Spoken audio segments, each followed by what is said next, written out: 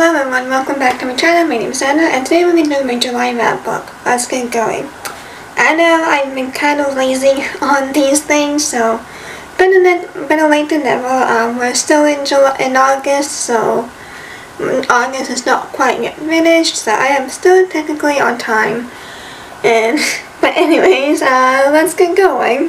So my first book was A Tempest of Tea by Half-Star Fazzo. Why save the world when you can have some tea? On the streets of White Roaring, Arthur Casimir is a criminal mastermind, a collector of secrets.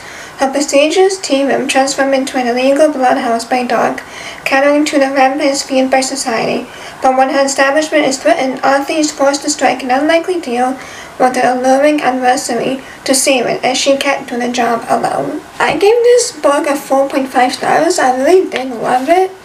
I enjoyed the writing and the pacing was really fast. I thought it was interesting with the settings that the author had used, which was like a tea house by day and it was a bloodhouse by night. And so it was quite intriguing, but I really wish the author had incorporated more of the bloodhouse by night because it wasn't really quite touched upon. So I really wish that she did. The MC Auntie was a bit hard to connect just because she wouldn't really open up until the end of the book. There were a lot of things where it was overly explained, which I find it wasn't actually necessary. Like, we kind of got the idea, but she just tends to be explained more, so yeah. The execution could have been better, and the magic system could also been properly explained. Like, I did still somewhat understood it, but like it could have been better explained, I guess. And the plot was also interesting, even though there were times that it did drag out. So I kind of have to skim a few pages, like just because the plot would just drag out. So yeah, but it was still a fun read though. Also, don't you love it when you smell the rain? Like, I just love that smell of rain. We just had rain like a few minutes ago and I just love the smell. And if you hear in the background, those are just people playing some games, so excuse me. And my next book is Shanghai Immortals by A.Y. Xiao.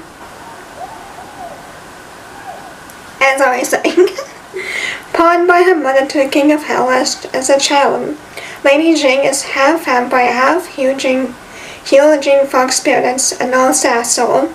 As the king's ward, she has spent the past 90 years running errands, dodging the taunts of the spiteful Huging courtiers, and trying to control her explosive temper with varying levels of success. So when Jing overhears the courtiers plotting to steal Princess Dragon Pearl from the king, she seizes a chance to expose them once and for all. Oh man, I gave this a 3.5. Oh my gosh, like this was honestly rough. Like, I did enjoy it for what it is, but oh my god, the writing was honestly unbearable. And even the character herself was also unbearable.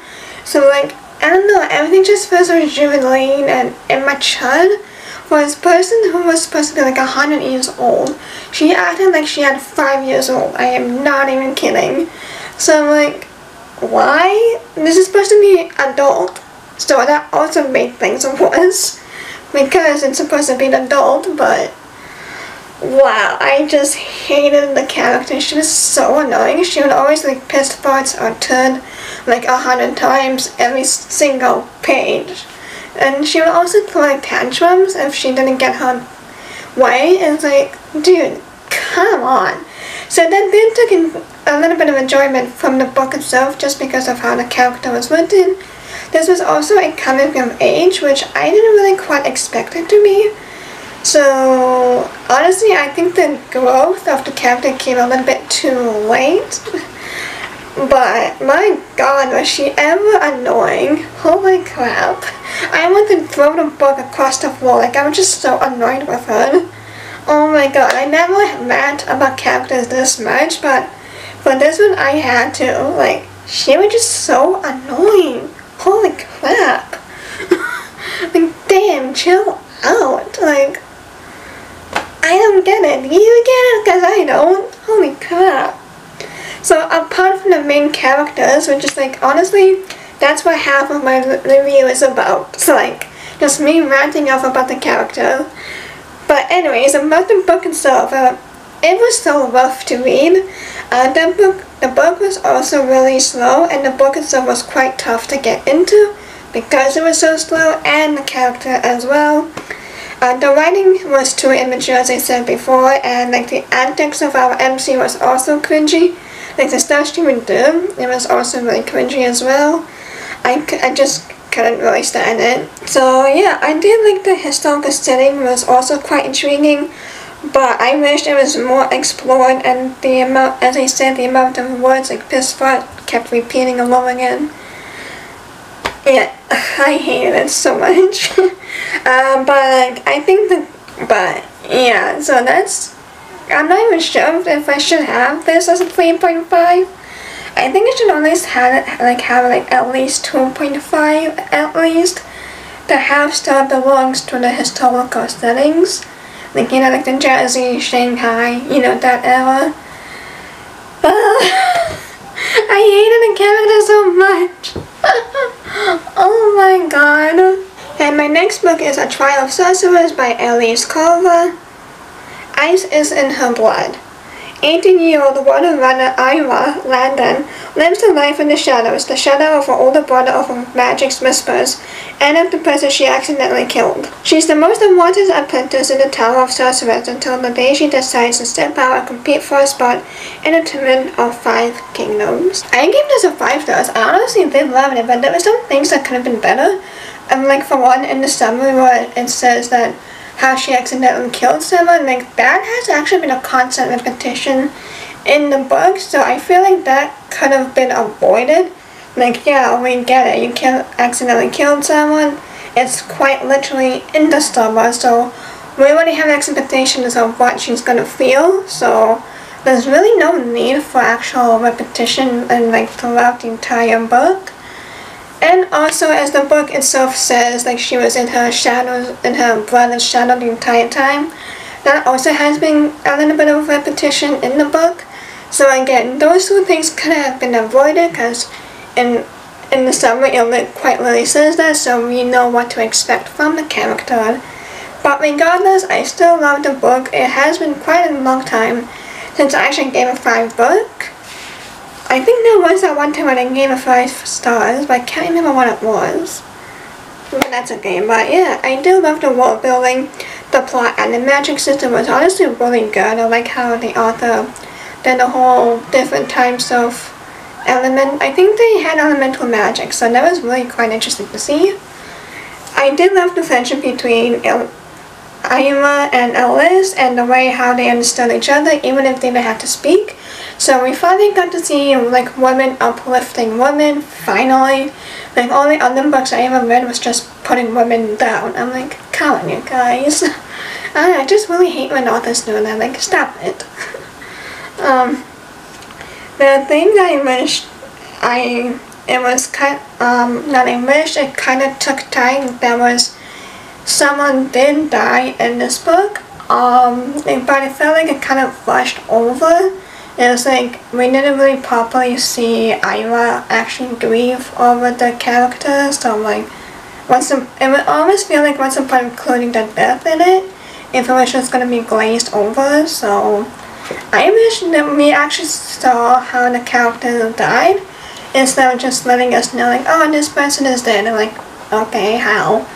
So I don't know, I feel like that we should at least gotten to see it. I also did wish like for the trials to be more, I don't know, like more tougher, I guess. Like there wasn't like a lot of fighting, which is fine, but like I feel like that kind of throwing off the balance. So I wish the trials was more stupendous, if you will. But yeah, so the trials could have been better. And my next book is A Letter to the Limited State by Sylvia Cathwell. A beautiful discovery outside the window of an underwater home prompts the reclusive E to begin a correspondence with renowned scholar Henry Sell. The letters they share are filled with passion at first for their mutual interest and then inevitably for each other. Together they uncover a mystery from the unknown depths destined to transform the underwater world they both equally fear and love. but by no mere coincidence, a secret destroys E's home, and she and Henry vanish. So this, I didn't really like this book at all. Like I then gave like a 2 to 3.5 stars, but I'm kind of leaning more towards 2 stars. It was really hard to read the book. I don't know if it was actually because of the way how it was written. Like the book itself was actually written in letters, like full, like actual letters. So I never really quite adjusted to that specific format. So that could be it. And plus, it made the characters all boring. Like, I just couldn't really connect with any of the characters because it was written in all the letters. So we didn't really get to feel their emotions or what they saw or whatever. Because it was just really a letter. You can only fit so much in a letter. So, I don't know. It was kind of a mess. So, and also reading the letters from each other was also quite annoying. I didn't really like it, the back and forth thing. It could have been better. And because of that, it honestly made the book so slow. For 27 chapters, it was pretty slow. I almost gave up, but I'm like, okay, fine, I have like 7 more chapters, let's just push it through. I wish I could have left it. It was so painful. It kept just, like, honestly being dragged on, and it couldn't really connect to the characters, as I said before. For the mystery itself, it actually wasn't written until, like, 80% of the book, at least. Like, the other percent were just them babbling about, like, oh, look at the siblings, oh, look at their family, and how are you today?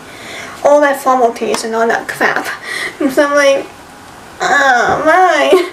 So, like, all they did before the mystery was just babbling on and on and on about their life. I'm like, that's good, but like, that's a bit too much. So it was a mess. Like, honestly, I could not care like what's happening in their life, in all honesty. So and especially the exchange letters between Henry and E, the love letters, if you will. Yeah, that was also a mess, so I couldn't also stand that. Yeah, so the book quite literally had nothing happen until the 80% of the mark, so like, what the hell is this book then? I did enjoy the descriptions of the underwater though, like, but I still had no idea what they were. So if you could describe anything in a letter, you would still have no idea where it is. And so, you know, like, or how it even look like. There's only, again, there's only so much you can do in a letter, so like, that's pretty tough. And then, so yeah, it was just more babbling, and the characters apologized to each other because they were babbling, and the repetition will repeat, and honestly it just kind of felt annoying and really unnecessary. So like, I don't know, I didn't really enjoy this book for what it is. I kind of enjoyed more of the descriptions and how the author describes, so that's when 3.5 comes in. But yeah, honestly, for the actual book, it's more of a 2 stars, so I really did not like it. And my next book is of Jade and Dragons by M. Rushin. 18-year-old Ayu James dreams of becoming a world-class engineer like her father, but after his sudden murder, her life falls apart. Left with only a journal of her father's engineering secrets and a jade pendant snatched from the assassin, a heartbroken Yang follows the trail toward the capital, the prestigious Engineers Guild, a place that harbors her father's hidden past, determined to discover why anyone would threaten the man who ultimately chose a quiet life over fame and fortune. And that's the thing, because he chose a quiet life. Anyways, so I gave this a 4.5. It was quite an interesting book, actually. So I liked how the fantasy setting was combined with like a steampunk kind of vibes, like with the atmosphere. There wasn't really any actual dragons, but I still liked the book. The dragons that they were talking about was like how they made a model of it, so that was pretty cool to see. I thought it was creative what Yang made it. I thought the world building was fine, even though I wanted more of it, but because of the way how the book is, I thought it was great, and the world building just, you know, could have been left as to what it is. It honestly didn't really need more explanation of the world building, so it was fine the way how it is. Now, one thing for Ying is that she didn't seem to mourn for her father. And like, I don't know, like when you have a death in the family, wouldn't you cry over? So like it was kind of weird how she didn't cry for him. So yeah, and also she came from a small village to like a big city, so you would think there'd be like a little bit of cultural shock, but she didn't seem to have any. So I'm like, have you been here before? How come you're not shocked? And you know, all that stuff. So that was kind of bizarre. So I think the most of the plot was like, yeah, but like the plot itself, honestly, most of it was rather convenient for Ying. So most of, like every time she had something happens, it would just automatically be played into her hands. So like that's kind of convenient. But I did like the engineering aspect of the book. I thought it was great how the author described everything and what it is. So that was really nice to see. But yeah, so I honestly really did like the book. I thought it was unique. I know like how there was like secret passages and all that, so that was really cool to read. So I did like that. So I don't really know how to feel about this book just because I've talked a lot about it. So I honestly felt I'm disappointed by it, and that is My Daisy Hype by Caitlin Schneiderhan. Welcome to Florence 1517, a world of intrigue, opulence, secrets, and murder. The Medici family rules the city from the seat of wealth, but the people of Florence remember the few decades they spent as a republic, free from the Medicis and their puppet pop Leo X. So I honestly gave this a 2.5 to 3 stars. It wasn't really bad, but at the same time it was. Like, I wanted action, and quite literally nothing happened for part 1 and part 2. I honestly couldn't even tell you what happened in those 2 parts. But so like everything else happened in the final part of the book, the 3 parts. So like, I don't know, like, I just didn't really care. So like by the time that all the sad stories about our characters were revealed, I just couldn't care, in all honesty. Like, I think the reveal came just a bit too late, so it really sucks. So I don't know, like I kept talking about this book, but like the execution just wasn't there. It just took forever to get to the actual heist. And so like, good job. Anyways, so like, I don't know, I just feel really disappointed by how the plot came about. So yeah, it really did take quite some time for the heist to come out. So, and like there was also too many repetitive characters, which I feel like 2 parts was honestly enough for how the book it is. Like, honestly, we were following way more of Rosa, so like we could have just stuck with Rosa and been done with it. The other characters I couldn't really care much, so I don't know, there's that. But yeah, I don't know, like the book, like this, but yeah, this book honestly was just boring in all honesty, and like pacing was also an issue. Like something happened and it's slow, something happened, slow. So that also kind of ruined the book itself as well. So I don't know, like I kind of felt disappointed with this book. So I also learned that the author herself is a script writer, so that could also be why. Like being an actual writer and a script writer are 2 different things. You have to learn like the different techniques for each thing. Like there are different techniques for writing a book, there are different techniques for writing a script, so on and so forth.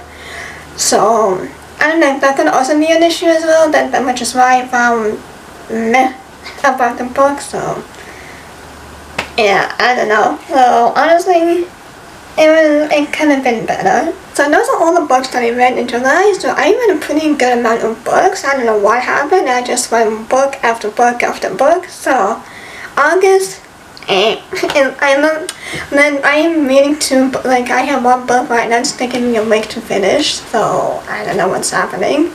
But yeah, so those are all the books I'm reading. And let me know what you guys have read and how your reading month had been. So, and please like, comment, subscribe so you'll be notified every time I post, and I will see you in my next one.